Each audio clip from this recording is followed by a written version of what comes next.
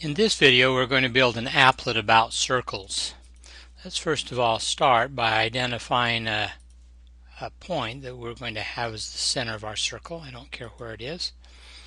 And let's worry about building a circle. We'll have that as its center and we'll have it go out to here.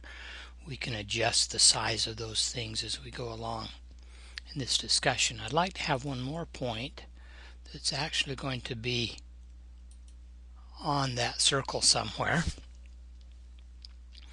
and that particular point I'm going to occasionally want to move around the circle somewhere, but it's attached to the circle, so it'll just move it around.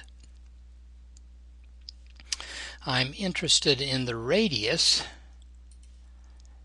from that point to the center, so that's going to be an important one to me.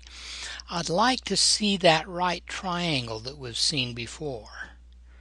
Remember, we wanted to have a horizontal line here that goes through A. That horizontal line will have all y values that are the same thing as whatever the y value is for point A.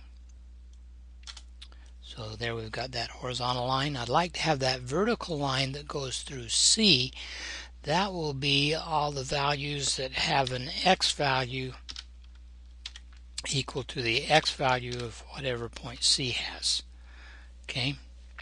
And I'm interested in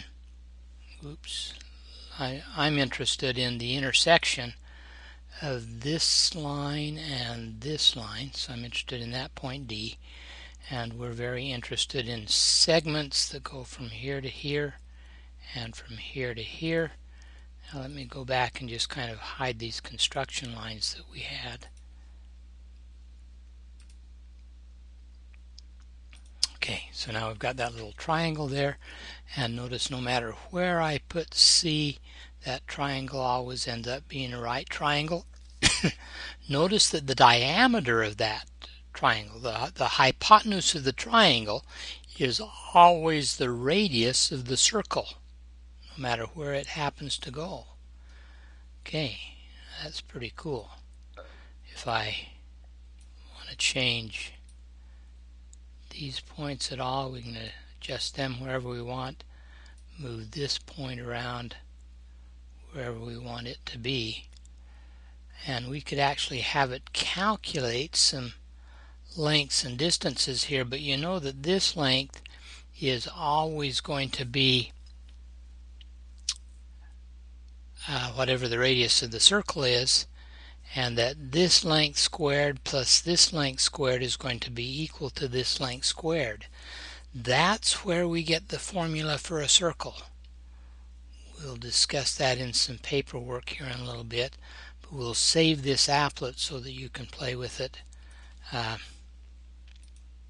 outside of GeoGebra, outside of this video.